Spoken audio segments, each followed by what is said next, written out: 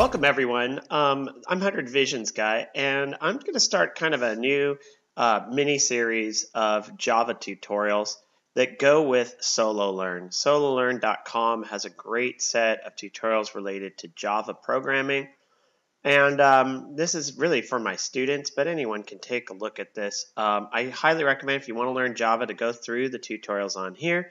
And I'm going to be doing a thing related to object-oriented programming. So the section on classes and objects and more on classes is where this is coming from. And I wanted to get to the part, I've been going through this myself and building materials for my students to kind of go through it. And I realized that in the idea of creating classes, creating objects, creating methods and attributes and things like that, I think are really important for students to learn and understand. And so now that at the point in the tutorial where you get to about constructors, this is a great time to start actually trying some of this stuff out in Java programming. So what we're going to do is we're going to create some objects.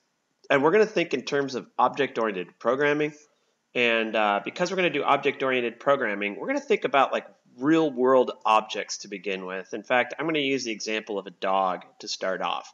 And so I'm going to have just a Java project. I'm going to call it the virtual dog project. And we're going to start building out a dog. And then we're going to expand this to other kinds of tutorials. But let's go ahead and get started by creating a class. We're going to use Eclipse for this. And so in order to get Eclipse, you're going to want to download Java. You're going to want to download the latest version of Eclipse for Java developers. I am not going to show you how to do that so we can focus on this right now. But we're going to go to Eclipse now and start setting up our environment. Here's my Java workspace. I have it open. I'm going to create File, New Java Project. And we're going to call this the virtual dog. We could call it Animal Shelter. I'm going to call mine Virtual Dog is the name of the project. Okay, I'm going to go ahead and create this.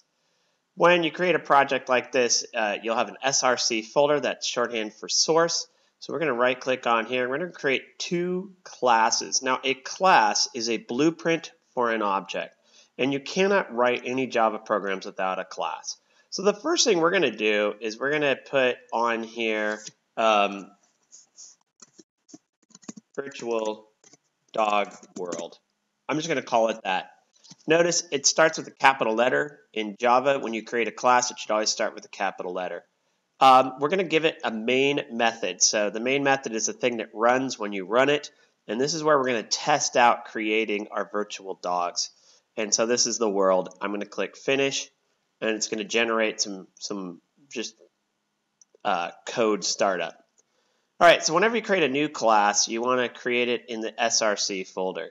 And so I'm going to right click on here. I'm going to create another class. And this one, we're going to call it dog, capital G. So we're going to create a class for our dog.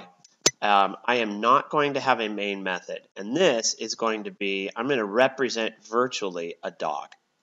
So if you are following along, I highly recommend you try this, but try it with a twist. Maybe try a different kind of object that you want to create. All right, a couple things I want to point out. Public means we can access it from other files in our package. This is called a package, by the way. And our package contains all the different source code. And you can already see that we are separating different files. And so you want to, when you do object-oriented, create a new file for each object. Okay, a couple things that we're going to do once we have our dog is we're going to think in terms of its attributes and its methods. Now, if you look at the SoloLearn, you're going to see it's sort of building the concepts of object-oriented. But I always begin, when I create a class, is I begin with the idea of creating a constructor. So I'm going to jump right to module 8 of the 13. And that's really where I'm starting. And I'm going to start here, and then we're going to talk about, we're going to kind of work our way backwards.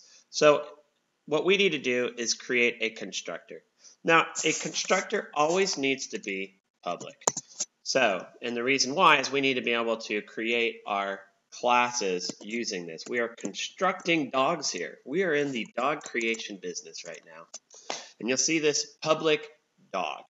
And I'm not going to do anything other than that right here. We're going to test this out and just to kind of prove that we can get this to work. So what we're going to do right here is create new dog. We're going to call it Fido. Now, in order to create a dog, you start by declaring what data type it is. In this case, the data type is dog, capital D. Remember, you got to capitalize those classes. Dog Fido equals, and now what are we going to do? We're going to take Fido, we're going to make him a new dog, just like so. Now, the fact that there are no errors when I do this is proof that this is actually working. So I'm going to go ahead and test it out. And what you're going to see is that we have to save our files before we do it. I always recommend we save resources before launching. It's always a good idea. So I'm just going to check that and click OK. And then when I'm done, I have one warning, but I have no errors. And it says Fido is not used. Well, there's nothing to do with Fido because all we've done is created him. In our next tutorial, what we're going to do is we're going to add some adjectives to describe Fido and come up with maybe something for Fido to do. So stay tuned for that.